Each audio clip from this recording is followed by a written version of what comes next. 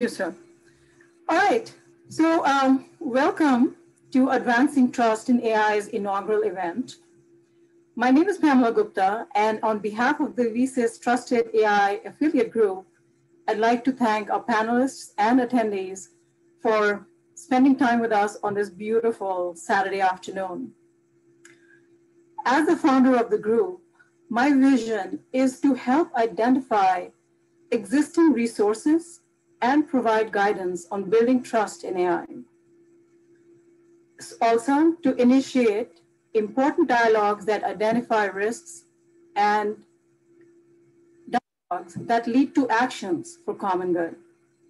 We are a group of leaders and practitioners from various industries, and we'll be hosting monthly events and more frequent dialogues, online, for example, to highlight areas of concern and risk around AI.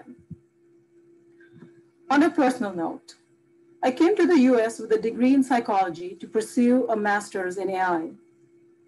In my first job, I built an expert system to design smart houses and eventually went into cybersecurity. Past 20 years, I've been creating actionable risk-based cybersecurity strategic programs. One such area is secure development of systems.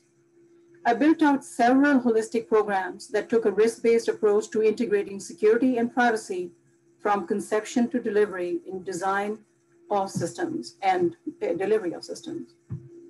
By the way, the expert system I built was sold off to Westinghouse.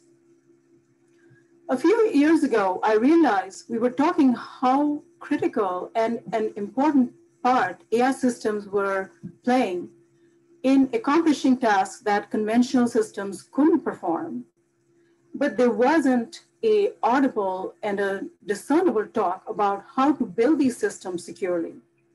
AI systems have a much more complex development lifecycle, as you can imagine, from conventional systems. So as to address this gap, I created a model that takes a holistic approach to building AI systems with trust. It's called AI SPIT, as in security, privacy, integrity, and transparency. Security and privacy are obvious. By integrity, I'm talking about integrity of algorithms to include things such as ethics and diversity, et cetera. We have to take a holistic approach to building AI systems with trust because these are complex systems, and unlike systems, we cannot go back and add components. Example, we've heard about Amazon's recruiting tool, which had gender bias. And they tried to tweak it to eliminate it, but couldn't do that because these are very complex systems again. And they had to scrap the system. There's also the example of Alphabet, Google's parent company Sidewalk project in Toronto, which was aborted due to issues with ethics and cost upwards of $50 million. So we have to do it right at the beginning. And also, we cannot realize the full potential of AI without building trust in AI. And we want to do that. We cannot achieve the intended outcomes without building trust in AI. So very briefly, AI is a lot more than machine learning, which is the most pervasive aspect of AI that we see in our everyday world today. Three areas are sense, where you're talking about computer vision and audio processing. Comprehend area, which is natural language processing, for example, knowledge representation, as in speech analytics, cognitive robotics, et cetera, as well as act area, which is where machine learning and expert systems come under. Why do we need to address trust in AI? Very briefly, as we know, AI holds tremendous promise. Economic impact of AI will be measured in trillions of dollars. And it is positioned to be the largest contributor to global economy in the next 10 years, raising global GDP by around $12 to $15 trillion. It's set to be the only technology in this realm of being a key source of transformation, disruption, and competitive edge in today's fast-changing economy. So clearly the promise and impact of AI transcends any other technology. But there is a reverse side of that, and that is the complexity and the risk and the uncertainty that these systems come with. And also, it has huge potential for pitfalls. Why? Because primarily due to the fact that AI systems are taking bigger decisions, bigger decision-making taking role in more industries without oversight, with virtually no government oversight. Private companies are using AI software to make determinations about health and medicine, employment, credit worthiness, and even criminal justice. So there's an example of a compass system, but I won't go into that because we don't have time. Without having to answer for how they're ensuring that these programs are being built consciously or unconsciously without structural biases. Michael Sandor, the political philosopher, says AI represents three major areas of ethical concern for society: privacy and surveillance, bias and discrimination, and perhaps the deepest, which is a philosophical question of the role of human judgment. EU has defined ethics guidelines for trustworthy AI, and we will have a different session based and go more into that. But at a very high level, trustworthy AI in their definition has three components, which could be met throughout the system's entire life cycle. It should be lawful, should be ethical, and it should be robust, both from a technical and social perspective, which is one of the aspects that I mentioned in my SPIT model, for example. Today's focus, we have two sessions today, and they're focused on the ethics in AI. In the first session, I will be talking with Colonel Barnes, who is the Chief AI Ethics Officer at US Army. And in the second session, Irene will talk to Dr. Madiha Jafri from our group.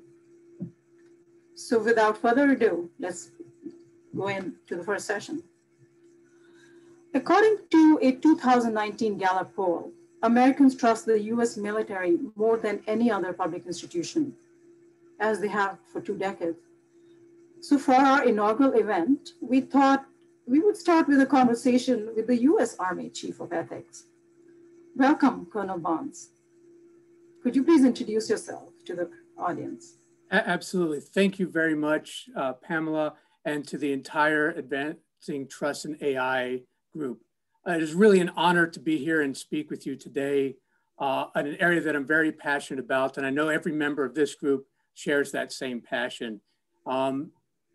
As a brief disclaimer, obligatory, right? What I will provide are my own opinions and do not necessarily reflect those of the Department of Defense, the United States Army, or the United States Military Academy. Okay, now that's out of the way. I'm an odd duck in a sense. I wear 2 major hats and serve 2 major functions for the Army. As Pamela mentioned, as the Chief AI Ethics Officer working through the Army's AI Task Force, soon to be Center, and Futures Command. The second is I'm professor and deputy head of English and Philosophy Department at the United States Military Academy at West Point.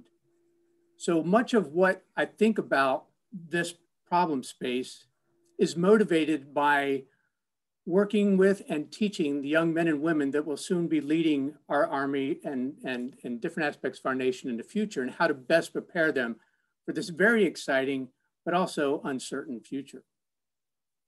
And so hopefully that's a good introduction, and I can't wait for our conversation, Pamela.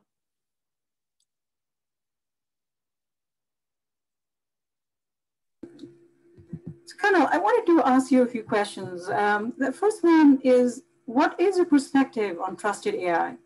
Namely, who are the stakeholders and what are the objectives?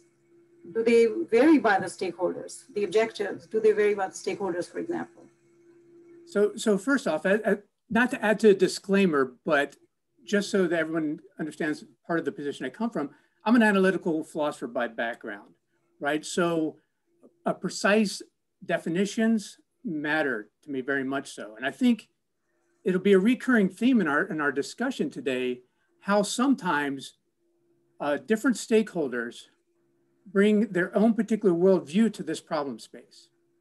And even what a simple phrase like trust in AI or trustworthy AI has different perspectives depending on where you sit.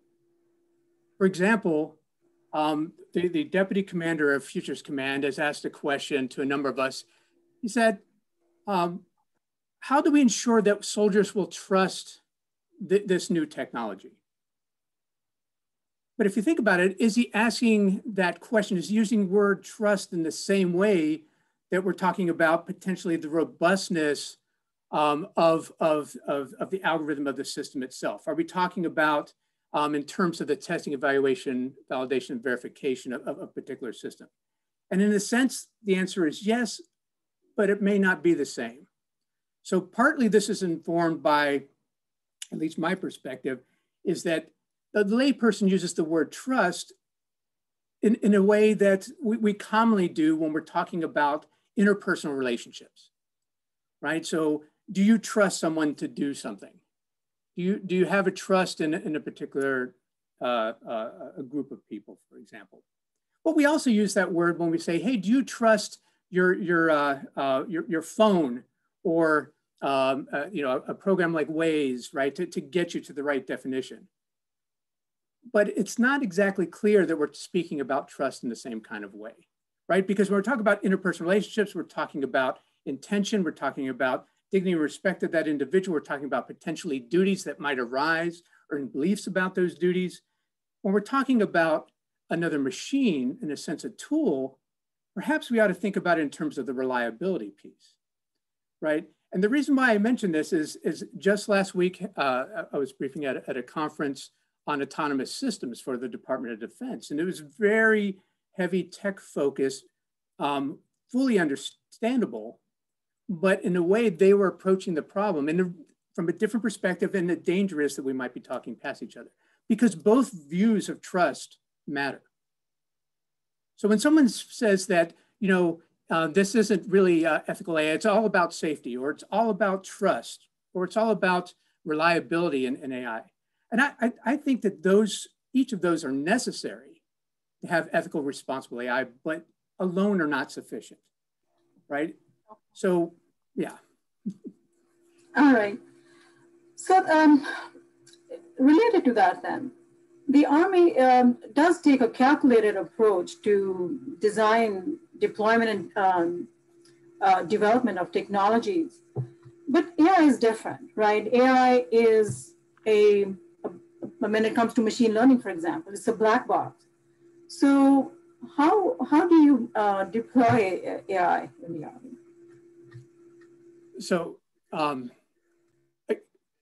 the thing about it's not just the Army's approach to developing, deploying responsible artificial intelligence. I think you'll see it, in all different sectors, right? The focus when people think about the military or the Army is it's going to be how AI may transform the battlefield in some sort of way.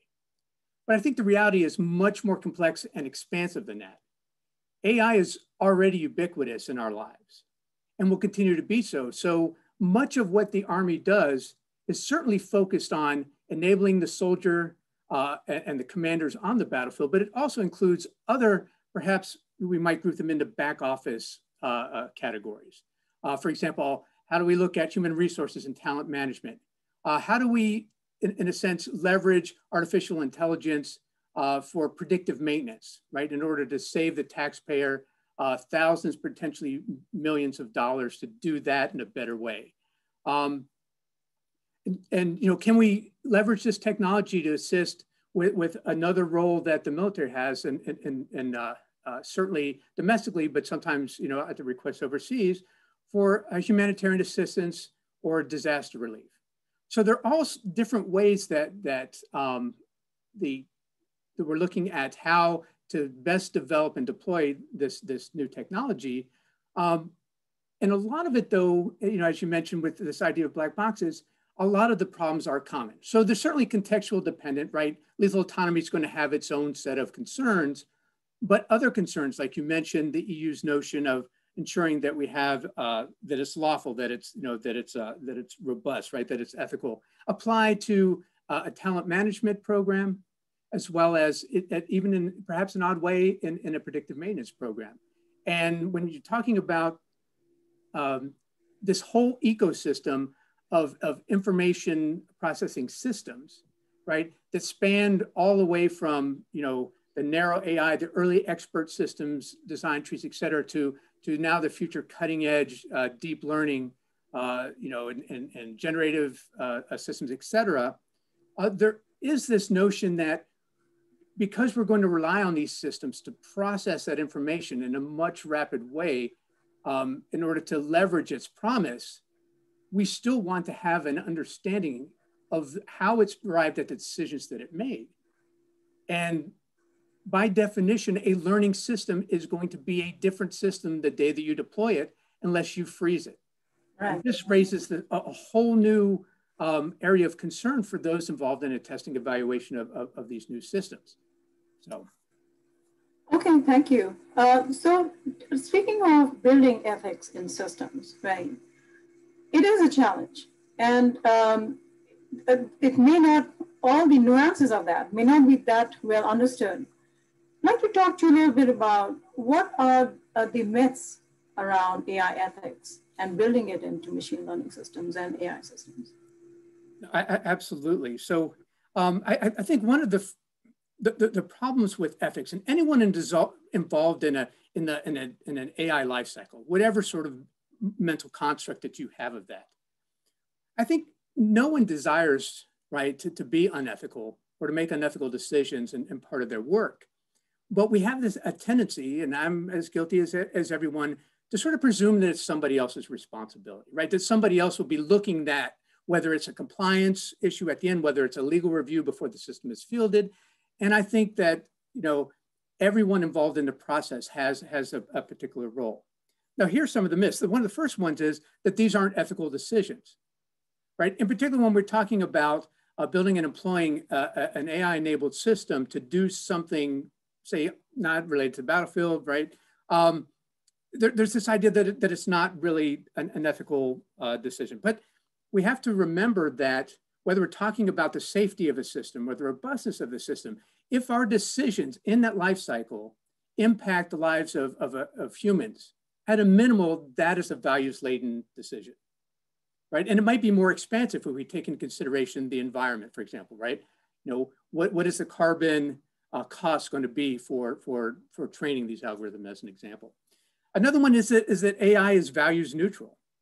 Well, the math is objective. I lead it, when I teach this in a class, I'll write 2 + 2 on the board, and I'll say, all right, what is the moral value of this statement? And I get a little chuckle. And you hear people and I'm sure I'm not alone, and other people on this call have heard this before as well. That's just math, and math is values neutral, and it is true.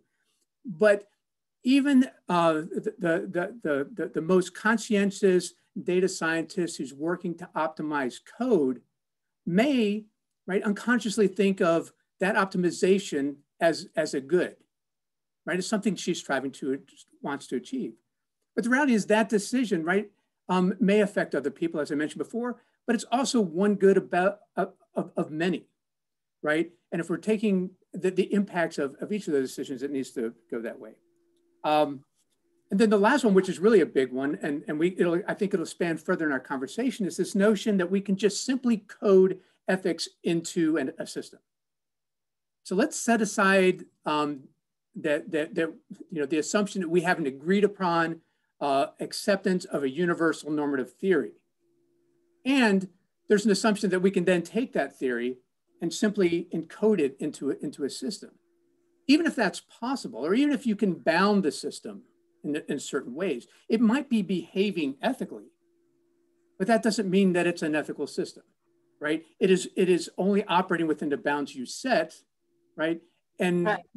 Again, when you're talking about any of this technology, it's about the technology and the human user, right? The human is so critical throughout the life cycle process, including when it's employed in the real world. And even a system that's designed fully ethically could be actually employed in the field for reasons that are either illegal and unethical as well. And there's many more. Right.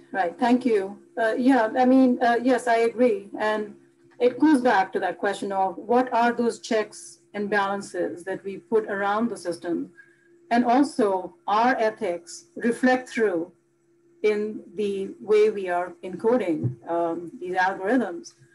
I heard a very interesting talk on whose ethics and how they're related to the times that we are in, because they change by so many factors, including what was unethical a few years ago, maybe ethical now, for example. So that agility of those systems, of how we coding the ethics and the algorithms, that's really important.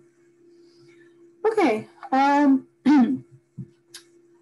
I read a book called Unrestricted Warfare, switching topics. Now, switching is slightly, it's a book by two Chinese military strategists um, who are exploring strategies that militarily and politically disadvantaged countries might take in order to successfully launch attacks against countries like the US, for example.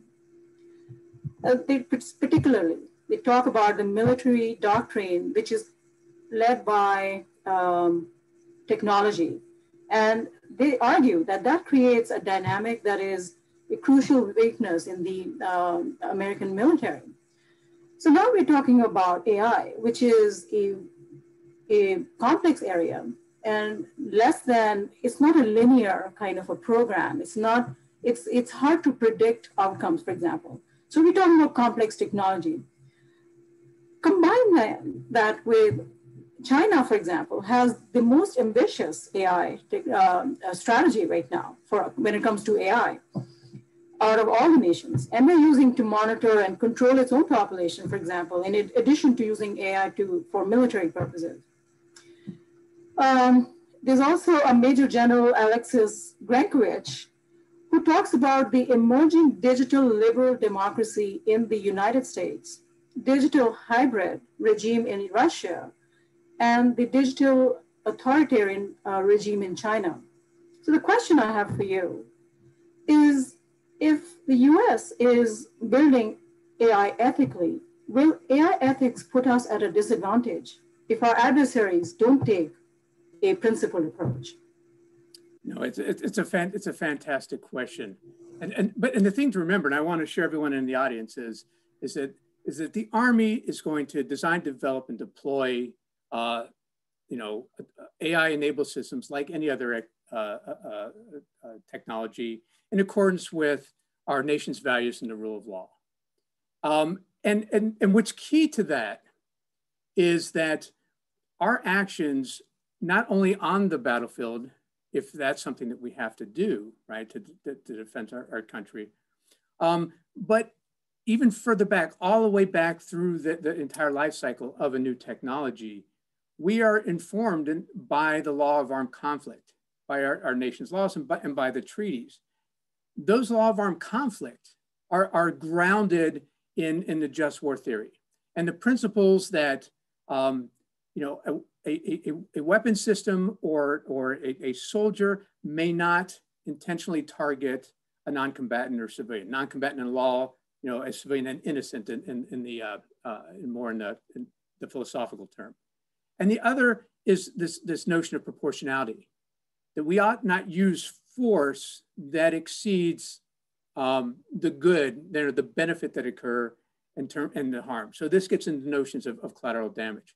And these are very key elements, right? So some have postured, even outside the realm of technology, right? That even just following these sort of morally informed laws, in a sense, might proverbially tie our hand behind our back in how we operate. And quite frankly, I think that is false. And it's false for a number of reasons. One is that our nation expects us to do the right thing. I know it's a simple phrase, but one of the reasons we are consistently one of the most trusted organizations is because they can place that trust in us that we will, if called upon, win on the battlefield, but do it in accordance with the law of armed conflict and the just war theory. Another one is this technology will actually allow our soldiers, our commanders on the battlefield to be able to be better at distinguishing combatants and non-combatants. It would actually allow us, right, in a sense, to prevent much more collateral damage, right? It's going to enable the decision-making in a timely manner, right? Because so often this unforgiven minute that we talk about occurring when things are going really wrong and the soldier, she has to make a snap judgment, right? To be better informed, to have better technology will assist in that. So the question then is, certainly there's this notion that we have to follow the law.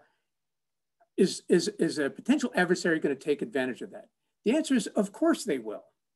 I mean, this is not, you know, the major nations all profess to follow the law of armed conflict and just war theory. But we have to be prepared for responding to others that may not follow those same precepts, right? They're not motivated that same way. So there may be those windows, right? Where, you know, one might say that, you know, the idea of human control of this system or something is so paramount that they're going to be able to employ a technology that's going to put us at such a disadvantage. And the answer is, currently, that's not the case. We need to ensure that we are also leaning forward in our research and development so that we can maintain a technological edge, but do so that's within our values. Because another concept that many don't talk about is, in a sense, what is the effect of this soldier when she returns home, right? So, you know, taking another's life is something very seriously, and there's a potential for moral injury. And being able to rely upon a system to help assist with that, right? There's no point that I can foresee that we would ever abandon that moral ground for that. And I think that is one of the great advantages that we have, much as the same as by having an inclusive liberal democracy to bring in all those voices, expertise and not, to help shape those. So it's a great question. Thank you. All right, one last question, and that's a question I think that's probably on everybody's mind, is on lethal autonomous weapon systems. You know, so aligned with the last question, what are they? So I'll just rattle off some questions, and you're welcome to just answer all or one of them. What are they? Which countries are using them? And from my research, I've not been able to find international laws governing their use. So where does that leave us? Where is, does that pose a big ethical problem? And can you talk to me a little bit about that? Absolutely. So there's certainly wide concern globally about lethal autonomy. And part of it, I believe, quite frankly, is informed by things that are in our realm of science fiction. But as Neil deGrasse Tyson said, one of the Defense Innovation Board members, even in the US, there's a lot of fear, not just on lethal autonomy, but also about AI taking jobs, et cetera. And you can't dismiss that, right? I mean, these are real concerns. And so it's worthwhile to unpack some of the arguments both for and against it. One of the problems with lethal autonomy, quite frankly, harkens back to lack of a common definition. The US, but other countries have had autonomous systems deploying on a battlefield in a variety of degree, a spectrum of autonomy since World War II, right? And so some people, when they think about it, they're informed by this notion of killer robots or something like the Terminator. And in a sense, I think I'm of the belief that general artificial intelligence is way beyond certainly my lifetime. Maybe it's a bridge too far. But in the meantime, we have to understand that you're going to have and have had autonomous systems, but now you're going to have AI-enabled autonomous systems that are going to bring a different sort of degree to it. So some of these concerns, quite frankly, can be simply bucketed into two areas. What are the ethical legal concerns when a technology works as advertised, as planned, as designed? And then also, what are the ethical and legal considerations when it doesn't work? And I'll call those, that other buckets, many of them are they technically contingent, right? Because there are real ethical concerns in both bins, but much of the concern about black boxes or emergent behavior or errors in judgment or errors, for example, on the battlefield, in a sense, even if those were corrected, there might be some other ethical legal concerns that are out there. So the definition seems to matter. For the US, and our policy is derived right now from DoD Directive 3000.09. It says that any of these autonomous systems must maintain an appropriate level of human judgment over their use of force. And internationally, part of the reason that there hasn't been legislation either banning it or addressing it that's been widely accepted is the differing views of what a lethal autonomous system might fully entail. So much so that recently Bob Work has said, you know, maybe it's not lethal autonomous systems that are the concern, it's fully lethal autonomous systems. One that you know, select independently in a sense that operate, you know, without you know, any sort of connection back to the human. But those, in a sense, aren't the kind of weapon systems that we're really talking about.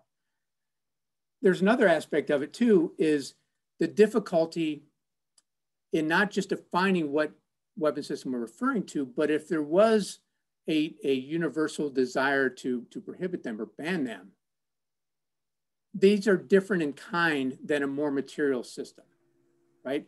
They're going to be part of another system, right? They may be involved in the entire process that includes everything from the target recognitions through processing the intelligence to be able to recommend a target, selecting a weapon system, et cetera, or it could actually be all contained in one. But you know, unlike another, say, weapon of mass destruction, some people have claimed that perhaps AI, because it'll be democratized and available so widespread, it might be considered a new one. There are certain material aspects of it that you can regulate and control, like fissible, like uranium, for example, right? Okay. Here we're talking about the triad of the algorithm, of the data, and the computing power. And it, you know, I know that's oversimplification maybe, but really perhaps the leverage that states have right now is over the computing power, right? The ability to do it. Because the algorithms are at a minimal dual use. They can be repurposed. We are still, you know, it's not just the military, I mean, it's across the board. We're developing algorithms from scratch, but we're also dusting off those from the AI winter before and trying to get them to benefit, because now we have the computing power, now we have the data.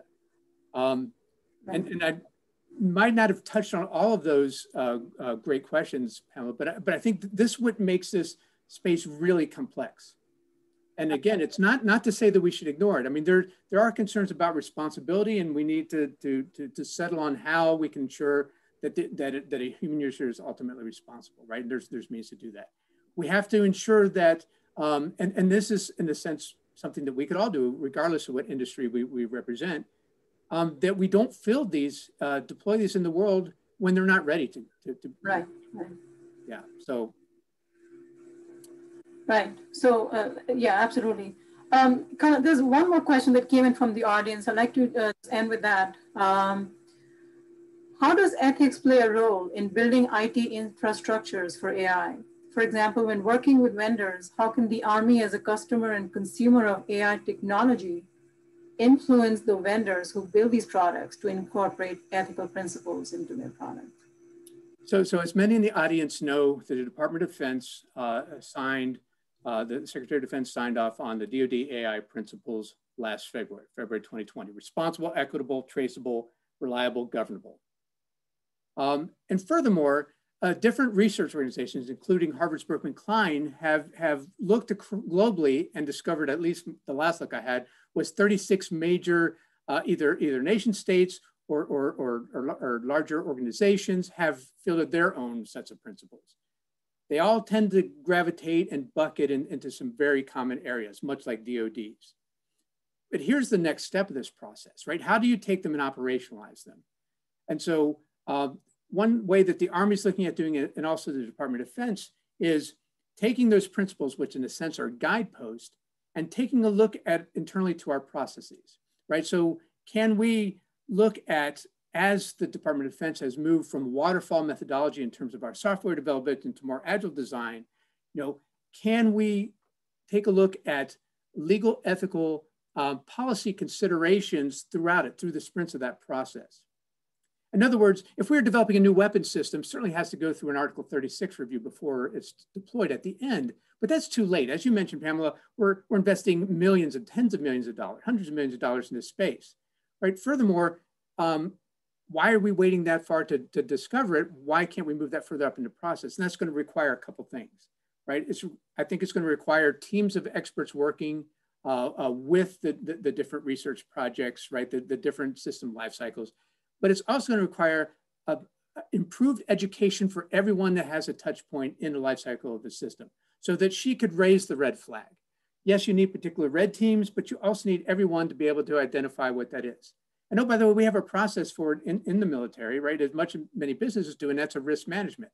Risk management is not sufficient, but it is a methodology, right, where then we can identify what potential problem spaces are and then make a decision on how we're going to mitigate that risk or we're going to move on. And I think that applies to ethics as well. So the DoD, the Jake, is working with different vendors to translate these principles down so that we can ensure that those who are going to be working with the DoD are going to be able to best fulfill the requirements that have been mandated by the military in accordance with those principles. Right now, every company is wrestling with this. All the major tech corporations have their own sets of principles, and they're trying to sort out how to do it. And I think events like this, groups like this that bring people across the spectrum from all these different representative stakeholders can do a much better job of not just talking about it, but actually getting down and working together on some practical solutions. And I think that if we do that, our way ahead is going to be very bright.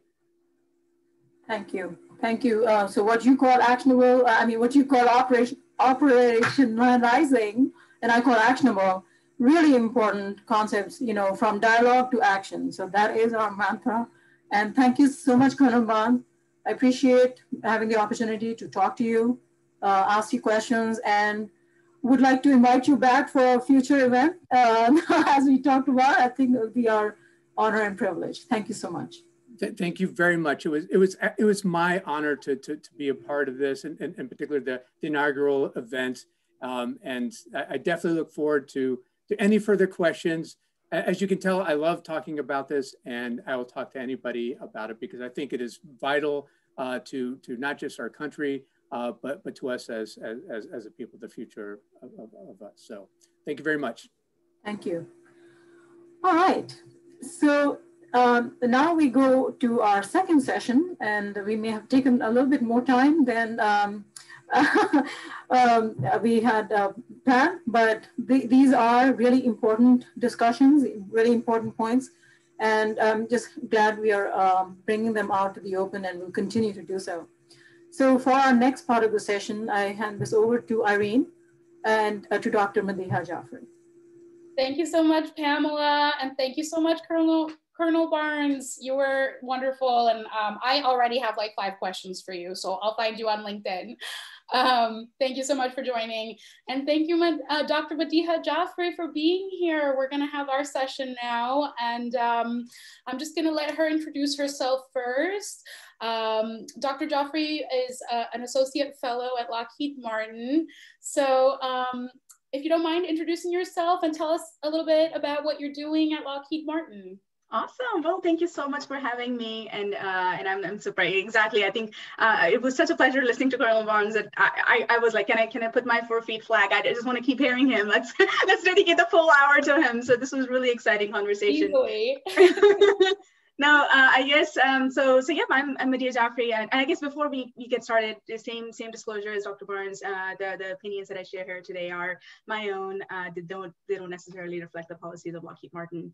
Having said that, I got my PhD in electrical and computer engineering almost 14 years ago, and basically I tackled an electromagnetic propagation problem using artificial intelligence, which was one of the first back in those days. We were using a little bit of AI for image recognition, but not necessarily for signal processing. So that was something that my PhD tackled. And then for my postdoctorate, I worked on my postdoctorate at the same time, and it was to classify schizophrenia using fMRI and using artificial intelligence. So again, using two very different domains. There's the medical, and then the engineering, biomedical engineering, and then electrical engineering, but then solving it using a common solution. So I've been a proponent for AI for, again, 14 years. It's been a while. I joined Lockheed Martin in a very different capacity, though. I joined them as a cryptographer, worked with NSA to just certify a few of our Aegis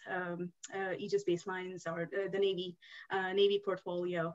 And then I've been with them for 10 years. I basically worked in cybersecurity domain and loved every aspect of it. And then after, since 2017, with the DoD's emphasis back on AI with Jake, I had the opportunity to jump back into my passion from 14 years ago, and basically now I'm looking at the Lockheed Martin's portfolio and where we can insert AI, but then bringing that cybersecurity in the forefront and making sure that we do it ethically and with trust. So that's just a quick background. Awesome, thank you. So, we've talked already here about some of the various areas of, okay, what does it mean, trust in AI, right? There's the privacy aspect, there's the bias aspect, and there's, of course, the, how are we actually applying this? How many decisions is it making for people, right? I've been to events like this, and this is generally the focus of it. What does it mean to you? If you were, and coming from this, like, very diverse background, right? Because you're like building, something for, the schizophrenia on one side with the psychological, and then you're also doing, the other aspect with the image and signal. From your perspective, given that you've come from this kind of interdisciplinary background, what does that mean to you for us to be trusting in AI or increasing trust in AI? Yeah, that's such a good question. And then exactly, we all have our perspectives on that, right? So for me, I love to take some of the military language to explain some of it, right? So in the military or in the DoD, we have what we call the OODA loop, OOO. So OODA, which basically stands for, observe, orient, decide and act. So it's a military language, but it can be applied to us. I mean, for example, if you're shopping, right, you observe an item and then you orient yourself where is the best price for this item, and then you decide, and then you act that, okay, I'm going to buy it from this store, and I'm going to make the purchase. So the concept of the OODA loop is really across everything in our lives. So I think for me, AI plays a critical role in the OO part, right? So observe and orient, so I would love for more automation to help me in that decision process, that orient me with all the right data, so that when I make that decision, it's the best decision I can make in the situation. So for me, being able to trust that is what trust AI means to me. Yeah, and I mean, isn't that, kind of the thing with this, right? I mean, if we have access to all this knowledge and all this information, and we have a way to empower ourselves and use it to make our lives easier in whatever way, right? Knowledge is power. So why wouldn't we? This is really the opportunity that AI presents us, right? I mean, for the next decade and for decades to come, we're going to see more and more automation. Obviously, we talked a little bit about this in the previous session, but I mean, in your words, like, where do things go wrong, right? At what point is this technology being impacted by, human inadequacies in whatever capacity? Exactly. Yeah. Yeah. And yep. I think one of the questions that we had online about what can, for example, infrastructure do, right? When we talk about AI, people assume that it's just the act of just ML ops. Just that little pipeline is all we need to worry about when we talk about trust and ethics. But it's really the big picture, right? Everything matters when it comes to ethics. So I'll give a very simple example. The automation industry, right?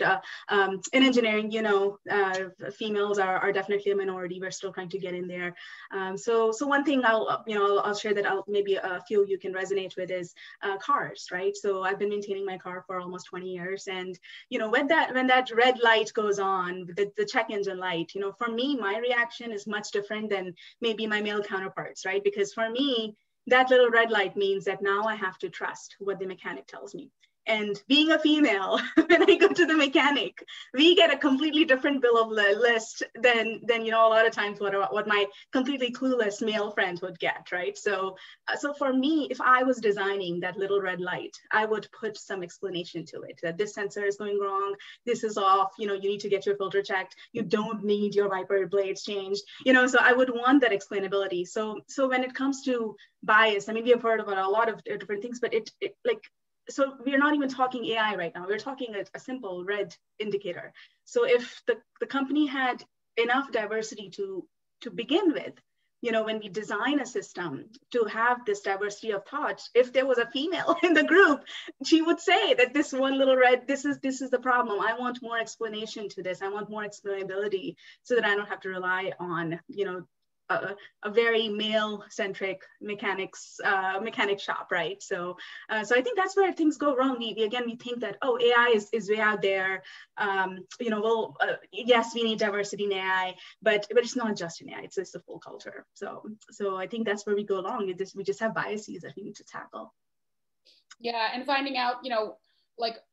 It's funny because in a way, it's like trying to regulate this industry as it's growing is really like such a big challenge, right? Because, let's take certain geopolitical, partners and peers, right? So China has a mandate by 2030 to be an AI leader, but of course it's China, right? So they have a huge country, tons of people's data that they can use, really effective data collection, and a lot of national determination to get this done.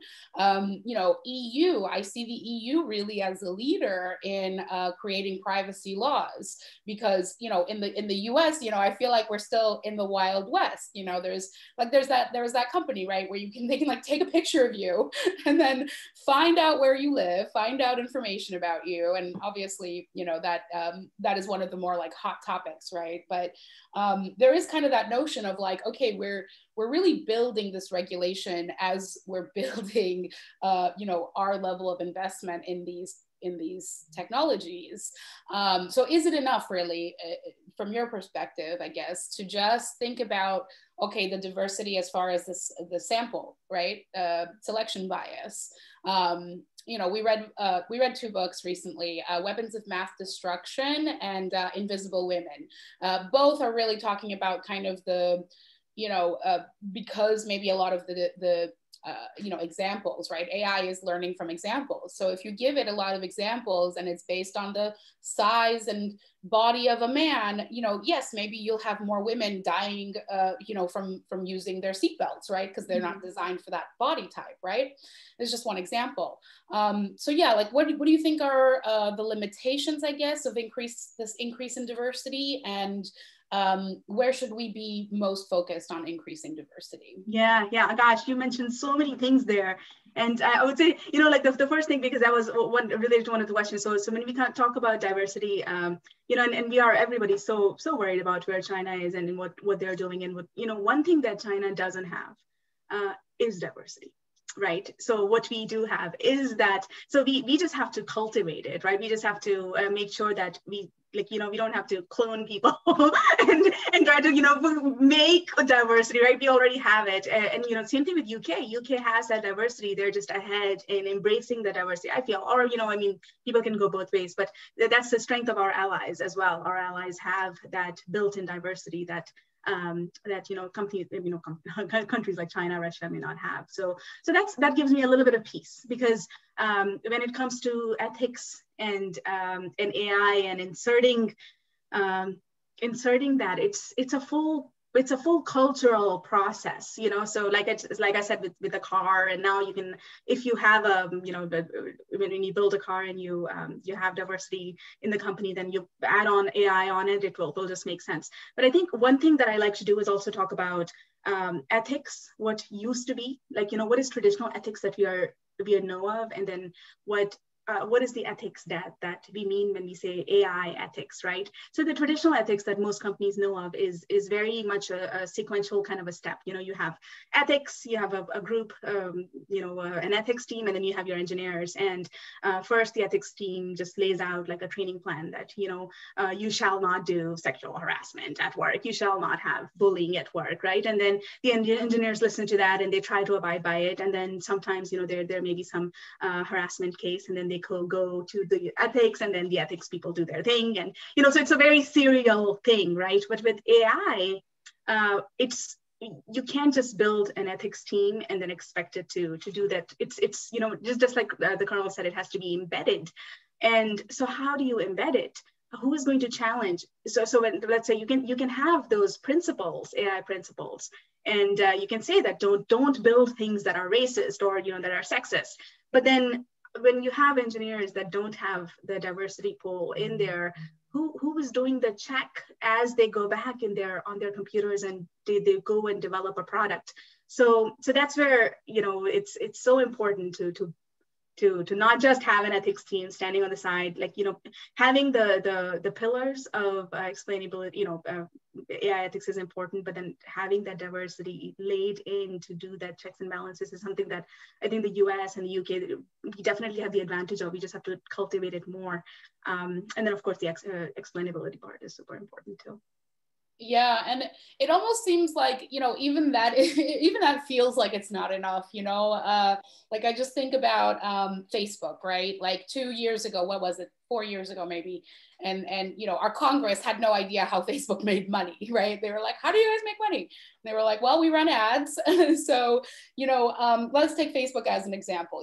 They created an AI task force to help battle misinformation, right? Because this was the big issue. It's like, if we're constantly misinforming these people and these platforms are not taking the responsibility, then nothing's really going to change, right? We can't even rely on elections really if people are just getting so much misinformation they can't make an informed decision, right? So we thought, okay, Facebook will get their slap on the wrist, put a task force together and try to make improvements, right? But here's the conflict. The app is designed to get you hooked on it. It's designed to keep your, the KPIs, right? How much airtime, how much screen time. So this seems to be like you were saying early on, a philosophical discussion really about how do you take an app that is designed to have a certain level of engagement from you and without there being policy or, an overarching, police of some type, and maybe it's just legal repercussions, right? But that precedent doesn't exist yet. So what do we do with these companies, like Facebook, like Google, right? Yeah. It is. So coming from the world of cybersecurity, I would have to say that, I apply kind of the same principles. I think I see some of my friends from the cyber world on the call right now too. We have been there, done that, right? Cybersecurity was a dirty word 10 years ago. Like there was DevOps and then ... cybersecurity, where nobody wanted us. We were just like, please, try to make your systems. We were putting security on top of, the systems that we built. And so I think, what you're mentioning about Facebook, it's like that, those ethics, people are developing things, and then there's ... of diversity and ethics and maintaining, so it will have to come to the, ML ops will change into something like ML ethics ops, or something like that. So yeah, that will just, it's a cultural change we need to get there. Hopefully we'll get there much faster than we did for cybersecurity. Yeah, I mean, I think that's the most exciting thing about is us being in this period now. You know, it feels like, okay, the culture is changing because more and more people are educating themselves about AI. And, you know, the Colonel was right. You know, the more we have groups like ours that are bringing people together from all sorts of backgrounds. Like I was looking at, you know, some of the people that are on today, and I was just trying to see like what you know, what areas are they coming from, and I see quite a nice variety. So that gives me hope, really. You know, I think having more leaders, especially female leaders, right? Because this is an industry that is like basically 80% male, you know, so already right off the bat, you know, increasing participation from all groups is really already a huge benefit. But it feels like we're building a lot of the, I guess, standards of what's going to be acceptable in 5 years, you know? So, so yeah, I guess a last question for you then would be, you know, what advice, I mean, do you have for people that are in the field? You know, I think the imposter syndrome comes up a lot for people because they're like, oh, AI, it's so math heavy. Oh, AI, I'm going to have to learn all this code, you know? So what advice do you have, I guess, for people that are trying to come into the field that are interested, right? Because it is so cool. I mean, what is cooler than like figuring out how we're going to use AI in 10 years? Yeah, that is such a wonderful question. I get a lot of, I mean, I mentor a lot of STEM students, and they ask me that too, that I want to get into AI, and a lot of our engineers, you know, reach out to me and say, how do I get into AI? And I think AI is really, there is that misconception that you have to be that comp sci person, and you need to have, you know, like just know exactly how neural nets work and everything. And I think it really is a call to all domains, you know, so whatever your specialty is, stick with it. But then learn, you know, what are the capabilities? It's just a tool, just like, you know, we learn to use, you know, PowerPoint or Excel, like, you know, it's something that we will need to apply, but you'll have to apply it ethically to your product, which may have had its biases to begin with, you know. So I would say that, you know, just build on to the passion that you were already, you know, pursuing. So you don't have to switch and then learn this thing, but you definitely learn about it, because it's definitely the way of the, not the present, you know. If you're just saying it, future is an over, you know, we're too late. But yeah, I think, you know, embrace what your passion is and apply AI to it with ethics in mind. Yeah, and I totally echo that. You know, I was a person that, you know, I held the people-facing roles. You know, I was always the account manager, the salesperson, the face kind of the company, you know, and I always thought, oh, I can't get into that. But I was always so interested in it. And then years ago, I finally did. And I'm like, oh my God, like, of course we need more people that have my background, you know. Exactly. I've talked to fashion designers. I'm like, oh my gosh, you do you. Just nobody can design like you can, you know, but I'll teach you how you can put simple algorithms. Like, that's the easy part, you know, what you do you from your domain. And more people are going to be touching AI in the years to come, you know, whether you're in a technical role or not, it's going to be impacting your life. So the more everyone knows about it, the better, really. Exactly. Thank you so much, Madiha. Such a pleasure. I figured let's have a couple minutes for questions, Pamela, whatever you think is best. I know there was another question in the chat, if we have it. Okay, I think the question in chat has been addressed by the Colonel. So we are coming to the end of the session. As our first session. Yay! Thank you, ladies. Both ladies from the group who are on the call and who are the support role, and we will see more of them in the next sessions and the ongoing sessions. So I'd like to thank everyone again for taking this beautiful Saturday afternoon and spending it with us. This is an area that requires a lot of attention.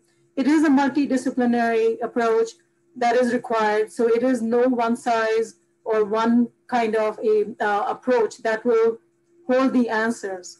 As we pose questions, we need people not only to give answers, but also to pose questions.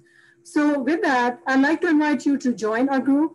There are two ways of joining. You can either join as an attendee, you know, as a participant who gets notified about our events, etc.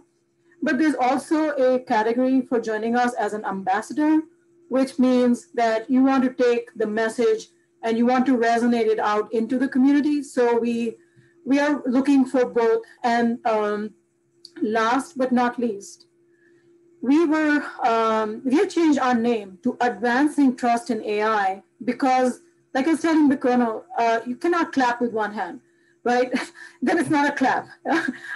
We need men and women. We need across the board participation, because the kind of questions we want to raise and highlight attention to are not focused on a particular area, which is a problem. It's not about focused on women, for example, focused on diversity. It is one of the areas we want to address, but this is a much larger conversation and we invite everyone to join us.